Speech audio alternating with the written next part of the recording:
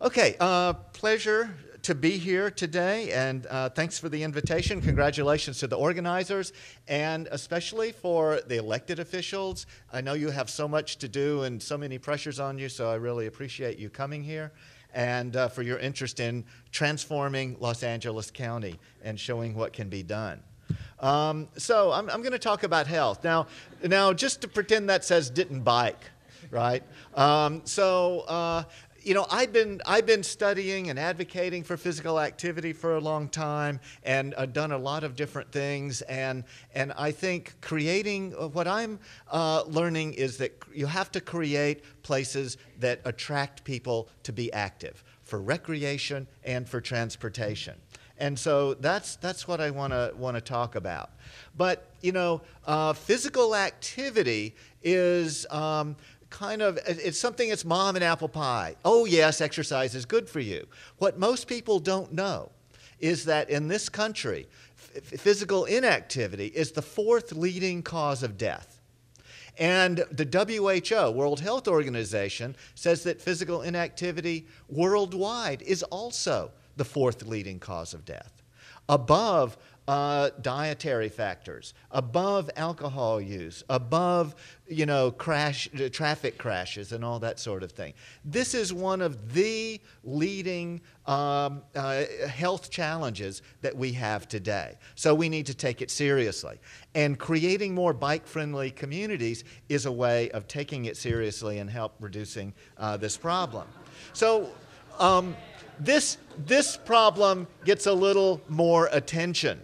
The problem that we have in obesity, which of course is connected to physical activity. And since many of you are not health people, it may be useful to see the epidemic in action in the United States. So if you look at the 1990 map of the US, the light blue states have less than 10% obesity.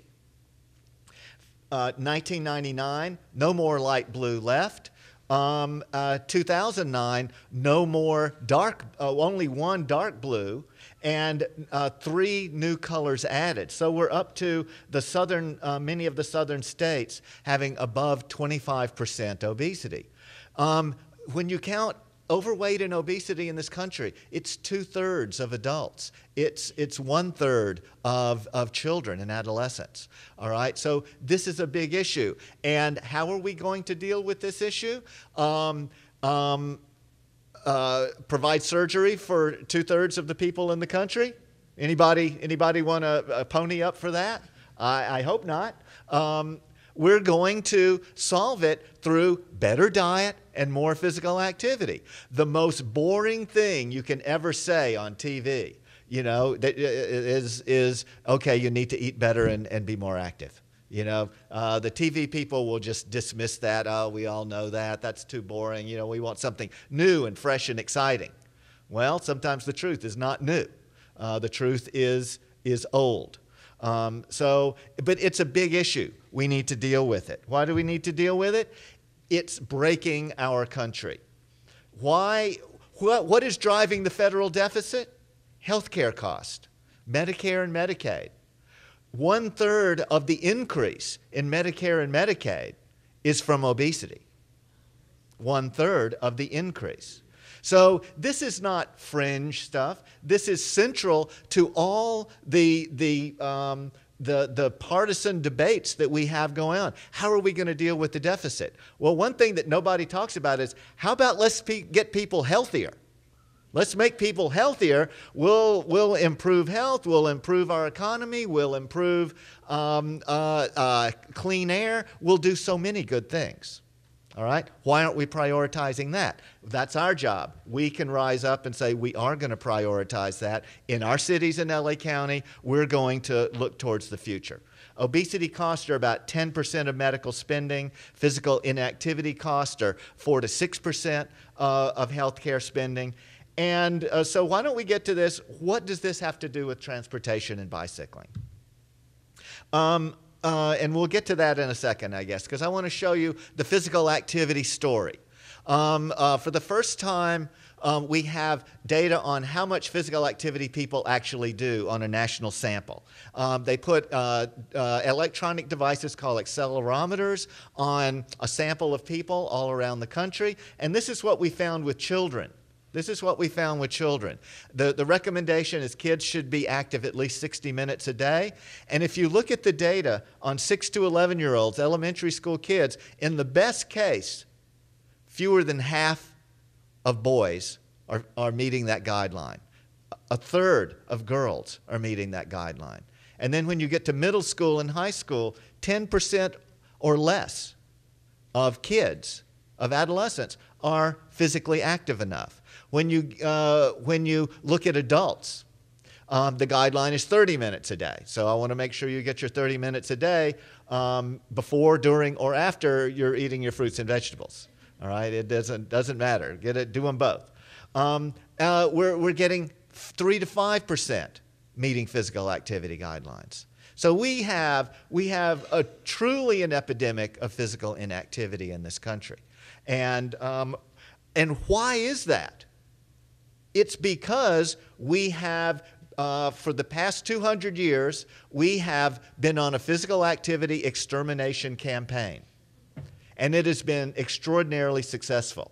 What is the Industrial Revolution? It was about saving labor, creating labor-saving devices. We drive around in them. We have, through our transportation investments, we have eliminated physical activity from transportation virtually. We are on our way through mechanization and computerization to eliminating physical activity and occupations. We seduce people into entertaining themselves with devices and TV and movies. Well, people used to walk around and do stuff. So we have eliminated physical activity from every part of our lives to now we're at the point where it's killing us as much, just about as much as anything else. So big issue. How are we doing in improving it? This is leisure time physical activity based on self-reports that Centers for Disease Control tracks. This ends at 2000 because they changed the data then. From 2000 to now, it's about the same. So you're getting 20% of people saying they meet guidelines for physical activity. Probably half of them are lying. We know that. But they're not lying anymore, all right? It's bad. So, but this turns out to be the good news because over the past couple of decades, physical activity for transportation started out low in the 60s when they started measuring it and has gone down 50%. From 10% to 5% of trips. This is walking and biking. So we're really, at a point where we need to do something serious. But it's do something serious, from my point of view, to help people have fun. You just heard the mayor of Long Beach talked about how much he enjoys going out and biking. Most people that go out and bike like it, enjoy it if, and I'll show you data on this soon, they're not scared to death of traffic, okay? And we want kids to go out and play in parks more, and we want people walking around and talking to their neighbors and enjoying the outdoors. And so, but it's going to take serious work to get us there.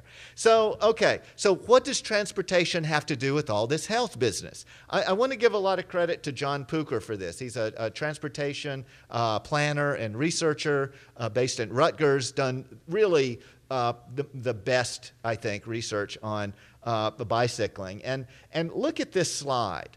The green is the percent of people walking, biking, and using transit for transportation. And you can see who's bringing up the rear on active transportation. It's the U.S. The red line is the percent obesity in the country. And you can see who's out in front on that one. It's us. And look at the differences across countries. And, obesity goes from 25% down to about, 5 to 10% across countries. Active transport goes from the low in the U.S. of 5% up to over 50% in some of the European countries. Now, I'm a scientist, and I'm not going to tell you that this is cause and effect. But how much do you want to bet that it isn't cause and effect? All right, it might be prudent to think about this. John's more recent study looked at health effects and the number of adults in each state who walk and cycle. So this is correlations across states. So walking and cycling, correlation with meeting physical activity guidelines, 0.72. Huge, enormous. Percent obesity, very big. And percent diabetic, very big. He did the same analyses with 47 of the biggest cities, found the same effects. All right, so this is within the United States. We can see an extremely strong relationship between active transportation and some of the driving health problems. And here's an interesting one. A study published last year, a national study, and on the left are women who increase bicycling, and across about 15 years. And you can see the more they increased, the more weight they lost. And on the right is people who decreased bicycling. The more they decreased their bicycling, the more weight they gained. All right? So those of you who are, tired of paying out the nose for your Jenny Craig meals and this sort of thing, here's something free you can do. If you've already got a bicycle, this is free. Okay, so we know how to create different kind of congestion.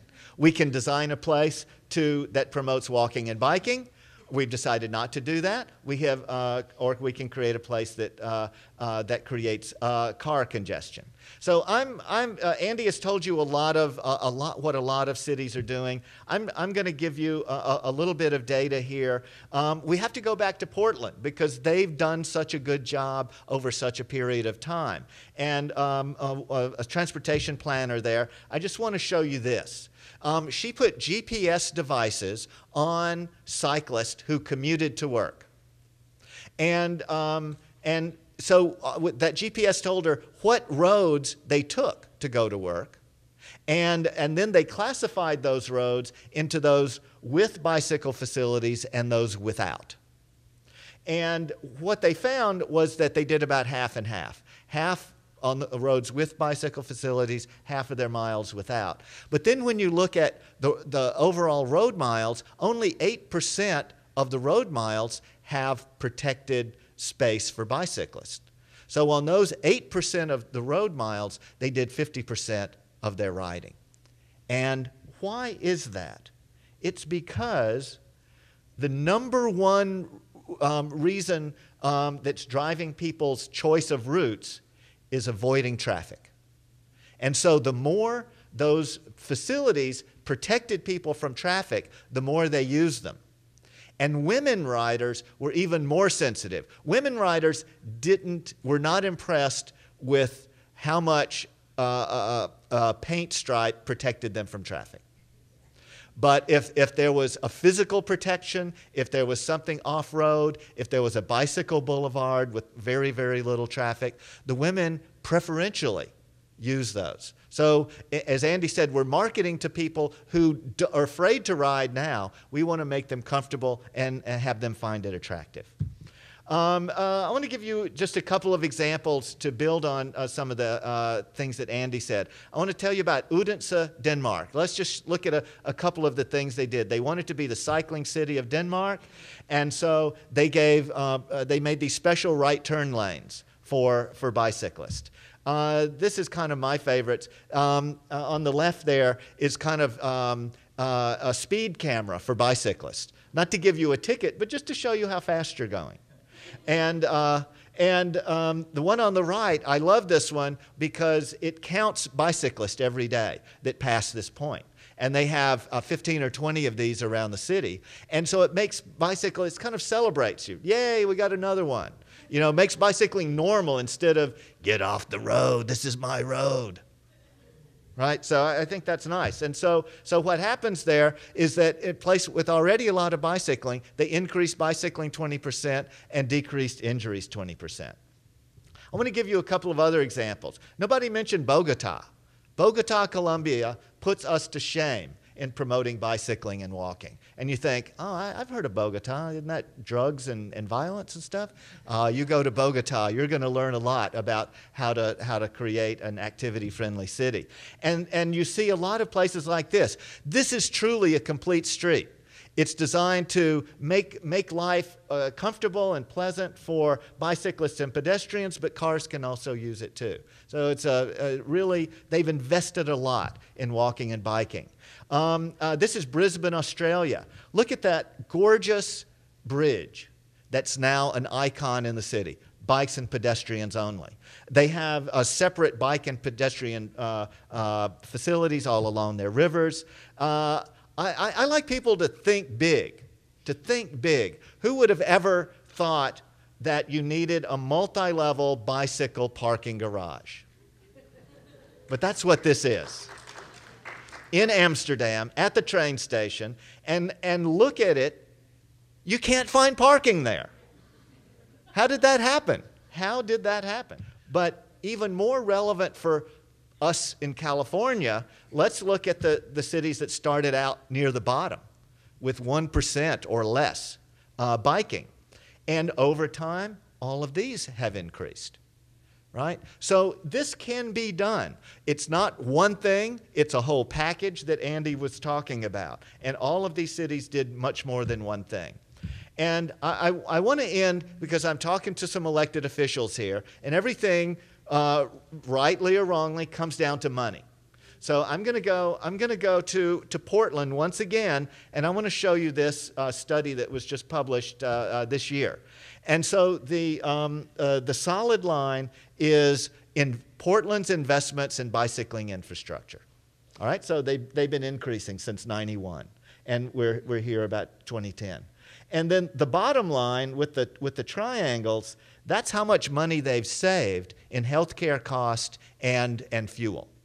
And so you see, they've saved. It hasn't been a cost; it's been a net savings in that region. And so based on that, they said, what we're doing is working. We're going to dramatically increase our investments. And you see, that's where the line is going up in the future. And they projected they're going to increase their savings as well. Okay, up until a certain time, and it's hard to project, up to 2030. But this is something that makes economic sense.